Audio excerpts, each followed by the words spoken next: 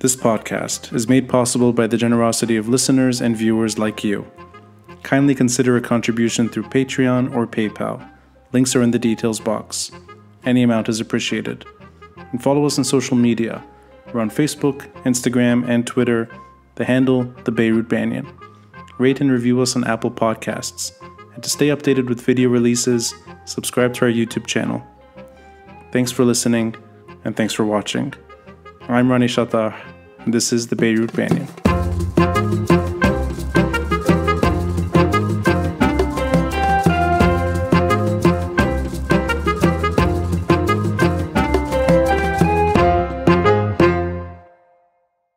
I know that you're the story at the moment, but I need to start things from my side. Okay, go ahead.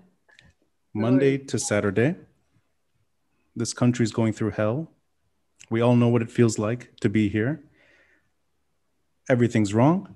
Waiting in line for gas, hours on end. The lira, over 15,000 to the dollar. You're seeing your money depreciate further. Electricity cutouts every hour. The stress, the toxicity of being here, the pressure on people. No government in sight. No accountability in sight. Everything that could go wrong, going wrong. And for me, Sunday, if I can create a time off and a refuge, an escape from this situation, the first thing I think of is Betrun. So I make my way with a half tank of gas. I'm betting that I'll get there and come back with enough fuel. And it's just a few seconds of sitting down in a fairly pretentious restaurant in Betrun, but pretending like I'm not in Lebanon for a few seconds. The Mediterranean, the music, the food, it could be anywhere in the Mediterranean. So it's just it's a refuge, maybe, from everything that's going wrong. And it's a feeling. But then those few seconds are interrupted by someone that we both saw at this restaurant. And, you know, I was speaking with my aunt. She was sitting next to me.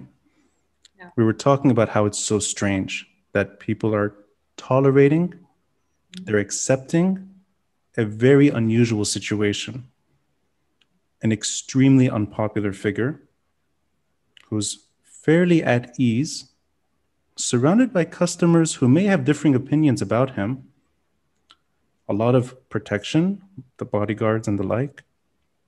And it's a little too calm. It's a little too normal.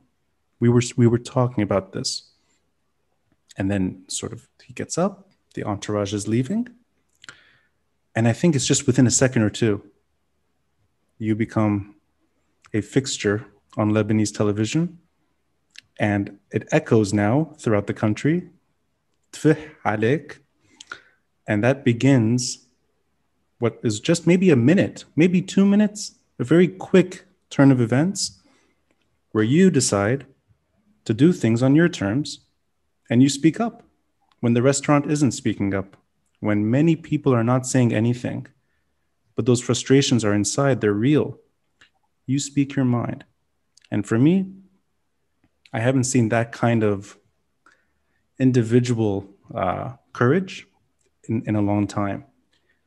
And that you risked your physical well-being, your phone took a hit. Add to that, an idiot like me approaches you. It's like, how can it get any worse? And I try to introduce myself quickly without trying to bother you at the same time, just telling you that you have a friend if you ever want to talk. So I'm a lucky, lucky man that you're willing to talk. It's just a day ago. So I'm honored, I'm flattered. And I want to give you the floor, Yasmine. I've already said way too much. I'd like to just hear it from your side. Media says many things. There's independent media, there's Instagram feeds, there's all types of things being said.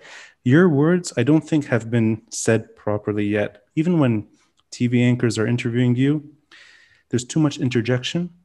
I felt so uncomfortable when they tried to ask you, well, Walid Jumblat is standing up for you. What do you think about that? I think this was Al Jadid yesterday. Yeah. I just want to hear it from you. It's the advantage of a podcast. Take as long as you'd like. I want it from your side. Exactly what happened, why you decided to do that at that moment, why you took that step, and how things unfolded. As much as you'd like to say on your terms. Yeah, first of all, I just want to really, really thank you for that, for just expressing the general opinion. Although I'm sure you've also been attacked a lot, maybe, or just objected a lot, and it takes a lot of courage to keep on doing what you do.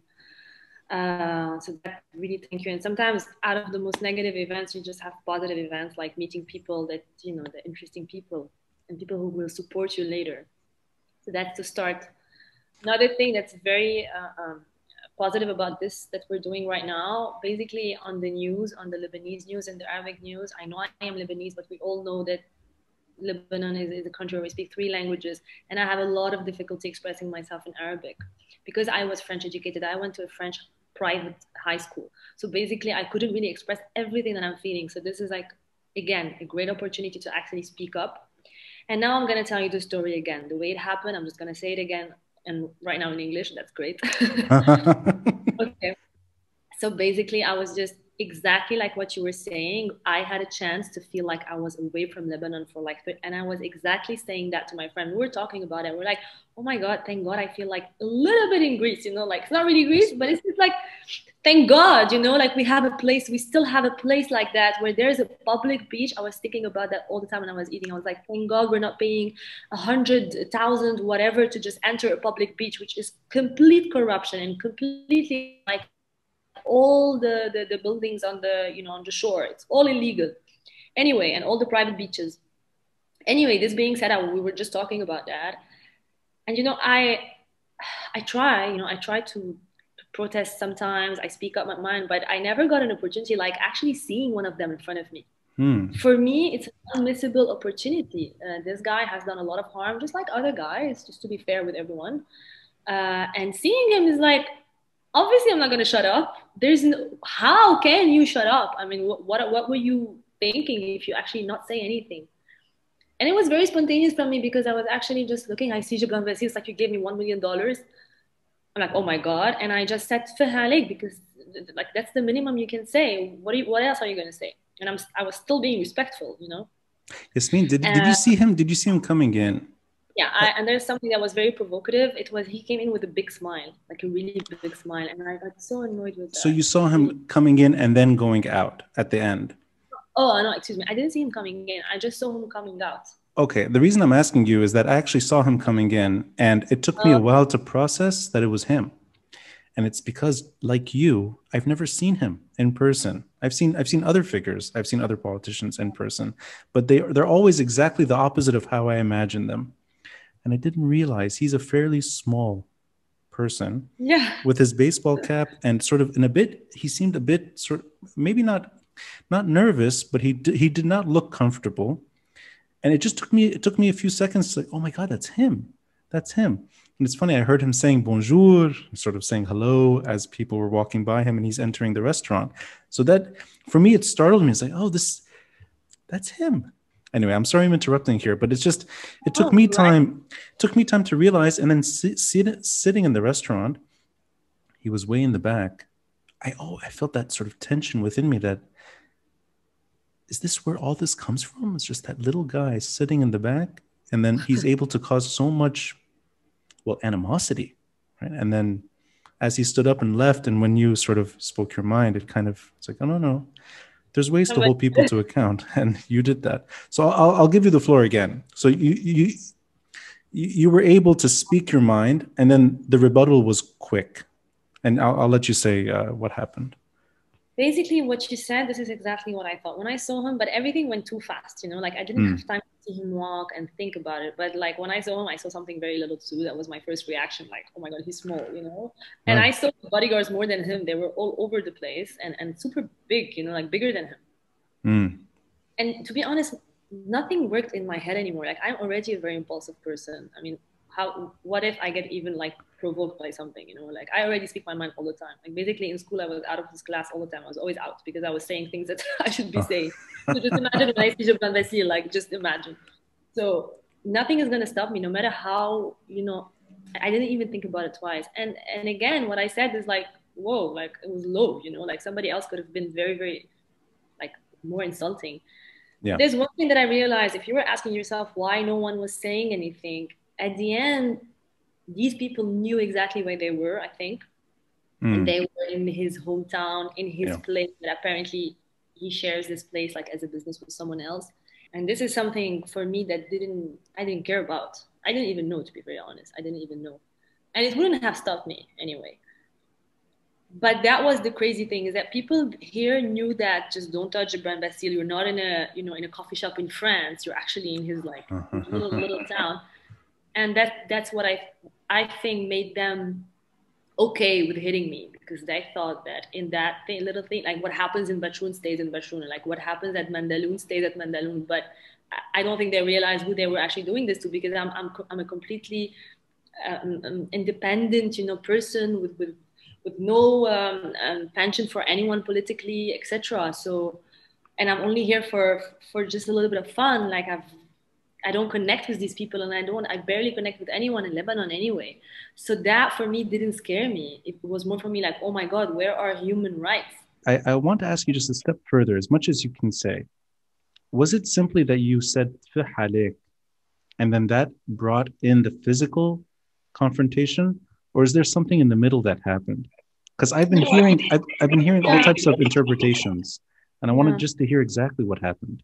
Yeah, look, I understand that at the end of the day, it's my word against his word. Like, I know whatever I'm going to say, they're going to try and justify it more. But I'm telling you, I mean, you're free to believe me. The public is free to believe me. It was literally that. Fahalik. And he came and said, shut your mouth in Arabic, like, "Siddinya de bouzik." So I got up and I was like, what are you going to do? You're going to hit me? And he started hitting me. And that was it. That was it. That was all. You know, I saw this happening at a corner, and then I Yeah. saw you. I think this is true. You tell me if this is correct. I know it's in the heat of the moment. I think I Yeah. saw you run after them. Yeah, that's what I did when he beat me. He left because He he thought yes. that that's it, you know. And I took my phone back. I opened the camera and I started filming him. And I said, "You're a coward, blah blah blah. I'm gonna film you." And he started beating me again. So that's your imagery. That's your video. Yeah, that's my video actually. Oh, From all the public, I was the one taking a video, like nobody else. you know, that's. I mean, it really speaks also to the moment that this is in a way the most obvious form of citizen journalism. You're getting attacked. You Yeah. turn your phone around, you film, and then it goes viral. And now thousands, tens of thousands, if not more, have seen what you shared. I didn't know it's your footage. So there you Yeah. go. It's just one person, and we're able to see it all through your eyes. Yeah. But may I ask you, just in a psychological way, where did that confidence come from? Because I don't know many people that would be able to stand up against an armed security team and literally almost in a not to make it light here, but that it is quite impressive. You're saying, what are you going to do? Punch me, beat me up, and then you know, in a way, it's not inviting an attack. On the contrary, it just shows the level of confidence you have. Where does that come from? Look, I'm gonna be very honest with you. Now I see myself with like a bit more of detachment, because I'm 31. Like I kind of learned to understand, to try to understand myself.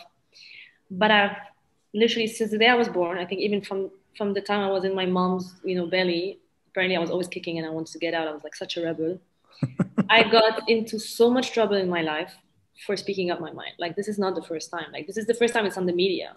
But the number of times I've said honest things that made people like really annoyed was a lot. Like really, and people with a very high status. Really, I remember like a couple of months ago, same thing. I'm not going to talk about the story, but somebody who thought he was like super important, and I also kind of told him a lot of truth. Somebody related to the government, I'm going to say, but anyway. Um, and I don't know where it comes from, but for me, the fastest way to a solution is just saying it as it. There's no reason to go on like, you know, hiding things and camouflage and stuff like that. There's no reason. If you really want to get to a solution, even if, you know, I always say this to my friends, if you love someone, tell them the thing the way it is. Maybe they're gonna hate you, they're not gonna talk to you. And I'm not a diplomatic person, and I know people who are with me, they actually really love me, because I cannot be diplomatic. Like if you're afraid, just go. But I always tell my friends, if you care about someone, say it. Say, he's gonna get something. Something's gonna get in his ear, and he's gonna change somehow. Even if you're not making your friendship like amazing, you know, but you really care. That's the important thing. But Yasmine, is this a building up of tension within you? because the reason I'm asking it in a sort of maybe it's mediocre of me to ask it this way, but I'm just trying to find the moment that you see and then you decide to act on it. Is it that you're already you're at the tipping point by default, and then this? Yeah, because I just don't. You know the restaurant. Hundreds of people are seated, and I don't think everyone there likes him. And you're right; it is his hometown. That restaurant belongs to a relative, yes, but it's not that every customer is a fan, and clearly you're not. But no one else is doing that. Not even saying anything. But you decided to act, and I know that you're making it very clear that you've been programmed this way from day one.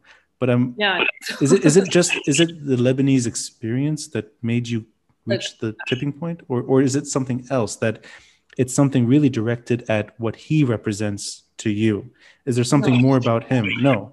Okay. No, it's really, really not about Gebran. Not at all. I mean, we all know that he's one of the most hated and the most corrupt. That doesn't make him the only one. Obviously, he has to understand that. Like, if he ever listens to me, it's not personal about you. It's about you and your whole system.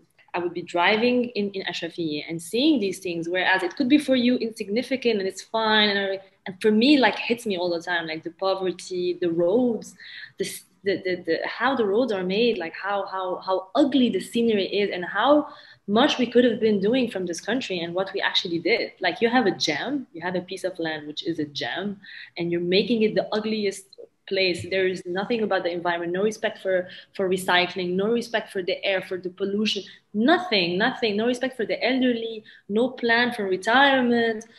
It's such a mess that, yes, when you tell me I'm bottled up, because these are things that I put in every day, and I cannot actually do something about it because I'm not a public figure, I'm not somebody who has an impact, I'm no one. And then you get a chance to actually hit that person that you hate, and of course you're going to do it.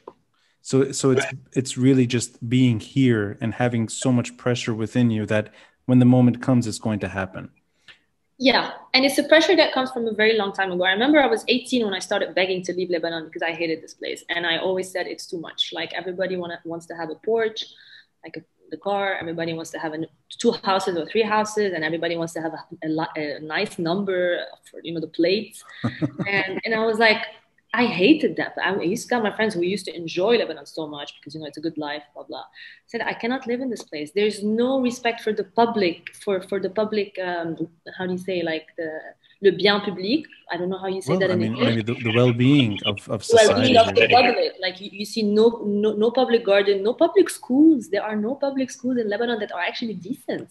Why would you pay for a private school? Why would you work all your ass off all day to pay for your kids to go and have an education? Why? But okay, so you've been here at least since October 17. So you've experienced the protest movement. And I didn't want to appear stalkerish or creepy, but I did want to see, I tried visualizing your world a bit. So on Instagram, just sort of seeing the photos that are available. And I saw that you were taking part in the protests at times. And then you in a way, you expressed yourself in a way that resonates among thousands of people that took part in the protests. So there's nothing unusual there. But in terms of your outlook, and I know this is a big question for a fairly small incident in the grand scheme of things, but I'd like to know your opinion. As somebody who's here, who's immensely frustrated, who finds an opportunity to stand up to the system and becomes, maybe it's a momentary thing, but becomes a national debate, a national discussion. Even his office issued a reply that's rather embarrassing. So we won't take insults anymore without reprisal, which is the worst kind of reply you can say to at least try to de-escalate things. It makes it worse. And the messaging is wrong. Wrong is being diplomatic here. But the way you see things, having been away for some time, having wanted to leave in the past, seeing all the flaws in this country, do you see a way out? And is this, in your opinion, one of those avenues? Meaning, I'm going to quote you, and I hope I got this word for word, and I really enjoyed this quote, but I tried to translate it just to make sure I could say it in English correctly. This country is not Bashar's Syria. It's not Saddam's Iraq. It's not Putin's Russia. This is Lebanon. You can speak your mind, and that's the way forward. Is that for you really what's at stake, really, that the public has to do things that they're not doing. And that includes direct confrontation in ways that people find perhaps discomforting, even on a Sunday, even in Betroun, even when it's one person, but that this is something that should be replicated. I wanted to really unpack that quote because I liked it, resonated with me, but I'll let you explain what you meant. What I think is that, just to be fair, I'm not going to blame people for also being scared, because it is completely a human nature thing to actually get scared. Like, I was here the second day after the explosion when we were all down at the Sahit al-Shuhada, and we also got like very scared. Like, it was just one day after the explosion and they were hitting on us. So you cannot blame the people who are like, I don't want to lose my life. Not Right. everybody, and you cannot blame them, has the courage to actually lose their life. It is normal. But what I blame the Lebanese for, it's not just speaking your mind is fine. You're not going to change anything anyway. I'm not gonna have like a huge impact. I mean, I hope so. But anyway, speaking your mind is not the thing. It's actions. And what I actually like to criticize in Lebanon, I've always said it. I've said it like a long time ago. I was still a teenager. I've noticed it, and this is not a criticizing, because it's part of me too. Like, we all have that. It's a gene, I think. I don't know what it is. It's just individualism. It is crazy how we think of ourselves. Like, you could be the most talented person. You're not going to go for the public sector. You're going to be doing either, like, you're going to be a doctor, you're going to be an architect, an engineer, you're going to be excellent at what you do, a businessman. But all that talent, you're not putting in to change the country. Why? Because you don't make money in the public sector. But why aren't you thinking of your country? Why are you going into business? Why aren't you going out? You have an education, go in the public sector. It's okay if you don't make a fortune. It's fine. You just think of your country. And what happens is that right now, our public sector, the people who are working there, are not at the highest level, if you know what I mean, and are not giving their best. And they're, most of them, 90% of the people who get into the public sector are getting through a hizb, like, otherwise they don't get in. I have personally friends who live that. They see what's happening in the public sector. It's so biased, you know what I mean? But I like what you're saying is that you can shine, but the system doesn't let you shine within the public sector. I think people like to just have, they want to be a doctor, an engineer, an architect. It's like these professions that are so well perceived. But when it comes to just being somebody who's having an average life with an average lifestyle, but you're part of the public sector and you're actually doing something for the country, for your country to be rich, not for you to be rich. This is what I mean. Here we can enrich ourselves forever. We're all rich in Lebanon. Did you know someone who wasn't rich before? Somebody who's not driving a Porsche, somebody who doesn't have like at least 3 properties in Lebanon. I mean, I'm exaggerating, but if you know what I mean, like the sector, the sector where I grew up, which is so fake. Because at the end of the day, why are you making so much money for yourself? Do you realize you're living in a country with no normal roads, no normal public sector, no respect for anything or anyone? Work for your country. It's not about how successful you are abroad. We're born businessmen. We're not doubting you're going to make it, but why aren't you going into the public sector? And why are all these private schools, and I also blame the private schools, one of them that I've been to, are making their best for us to be highly educated, perfect. We speak 3 languages, we're smart, we go to Paris and we get employed like that, whatever, but they're not educating us to go into, again, the public sector. I didn't even have like an emphasis at school on the class of Tarbiyah Madaniya. The last thing we were thinking about, but why? Why aren't we learning about the history and how to actually like enter the public sector?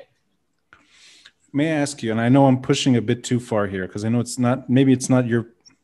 I'm asking a bit too much from somebody who just literally did something that they spoke their mind. But I'm curious, when you say action, may I just ask what you mean exactly beyond a brave move that you did yesterday?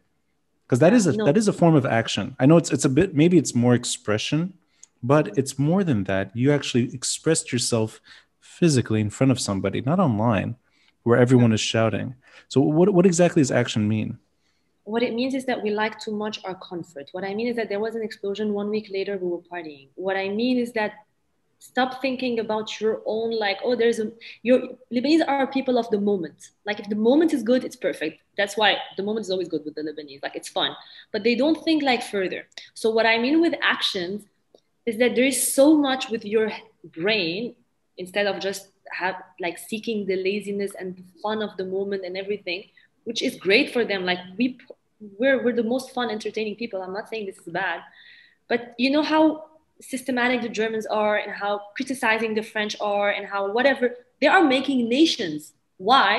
Because they're thinking further. We in Ashafiya, the Ashafiya people, are going to Batoon all summer. Don't you realize? And I'm one of them, by the way, because I was at Mandaluna. I didn't know it was for Gebran. It's for Gebran. We're giving him money. Like this is the actions that I'm saying. Like think, like let's just not be people who just want to have fun all the time. I will never take the position of trying to defend someone like him. So that's not what I'm trying to do here. But I think my understanding, I could be wrong on this, is that there are many properties, many businesses in particular, that are either friends of his, or perhaps I think Mandaloun is through a relative. I think I'm not sure exactly how it works, but it feels like there's a lot of places in Betroun that are sympathetic, maybe, or there's some network and financial and otherwise. You are part of the protest movement. I know that. You are a latter-day protester, if you will. You kind of came out of nowhere yesterday and kind of brought some momentum back to the screens. And I'm really just trying to understand that whether or not this is a fait accompli, because what you're describing to me is a situation that probably will never take shape in Lebanon, where people rethink all their allegiances. And that includes groups that are designed to do the complete opposite. And I never saw that sentiment among even enough of the protesters, that there's that real desire to rethink everything. And I don't know if that's maybe being too bleak, too pessimistic. But I'm just, you did something yesterday that seemed to send a bit of a shockwave, and it worked. And I was trying to just pinpoint that if that's not the answer, then exactly what is and what could be done so that kind of shockwave, that electricity continues. And I hope I'm asking this the right way. It sounds sloppy listening to myself. No, you make a lot of sense. Like I'm with you. Really, it's one line. The way we think, we're on the same level. But I've been thinking when you were talking, and I think there are three important solutions. First of all, for the brains of the country, like the people who are, can strategically redefine something for the politics of Lebanon, but strategically, not just like blah, blah, blah, blah, and still with the same parties, like strategically redevelop something for Lebanon. But we're talking people, not like you, like me and you, for example. I don't know, like I'm not judging, but I mean, like we are still people who are, if you want, part of a community where we still hang out, like we go out, we're public, we talk. There must be people who are just, excuse me, like I'm not going to compare it to Elon Musk, but I mean, like what I mean, like the people who are introverts and with the brain and can be like very strategical about something. I don't know how I'm sounding right now, but I have a picture of these people. And like, let's say Les Lumières, like Les Lumières, what happens, how they recreated the whole system. Like you need that in Lebanon. You need a new constitution, and it's very specific people who can do it, but they need to mobilize and do it. That's the first for me. That's the first thing. To be more united with that, with the group meetings that are systematic, not individualistic. Like, yeah, we have one activist in Lebanon. Okay, perfect. And then he's another activist. Just unite, talk every evening for 6 months and make a plan. One. Second, try to push the army away, like to turn the army, because that for me is the solution. Definitely. Once the army is with the people, you're done. The system is done. Basta. They're done. 2 and 3, not they're done because we both know there's a militia who's armed, etc. But the army is a very big point. And the last thing that's like a long-term solution, an important plan for Lebanon: educate people to go into the public sector. The new generation, when they graduate, don't tell them they need to apply to Columbia and whatever universities all over the world. No, go into the public sector. That's it. In a way, it sounds like going back to October 17, 18, and 19 and re-energizing the masses and rethinking maybe what happened afterwards and trying to go back to what really is almost like a concrete way out of this mess. And it starts, I think, these ideas were born out of a tipping point where so many bad things happened right before October 17, and that WhatsApp text was just the last straw. And people went insane, and they broke free for a moment, and they really, I mean, they reclaimed some authority. And I think all of us in different ways are reaching separate tipping points. Yours was yesterday in a way, even though you described yourself as very undiplomatic anyway. But I think it does take some pressure, immense pressure, to see that moment and then act on it. I think it's also difficult to do that when you're out with friends, when there's hundreds of people watching. I think it's difficult. And I think somebody would do something like that, not you in particular, but anyone in your situation, if they've reached their tipping point. And I think we are, one by one. I think it's happening. And yours is the most recent example. And I think you found a way to actually explain exactly what happened in a very coherent way. And you're very kind to give me your time 24 hours after that kind of a mess happened. Thank you so much. Thank you, Yasmine. And welcome to the limelight. Thank you. Whatever I can do to more like to expose things, I'm all yours. Like, I'm ready. I mean, listen, if I ever need extra followers on Instagram or Twitter, do me a favor. Can I walk by you and just scream at me? Tfeh عليك. I have a better idea. We're going for lunch in Beirut soon. Just you and I. We're gonna tell people like, look, we're back, and we're not gonna stay away from Beirut. Here you'll have the followers. I think those are the followers that I'll probably be running away from. No, I really appreciate your time, Yasmine. I look forward to reconnecting in person as well. Thank you.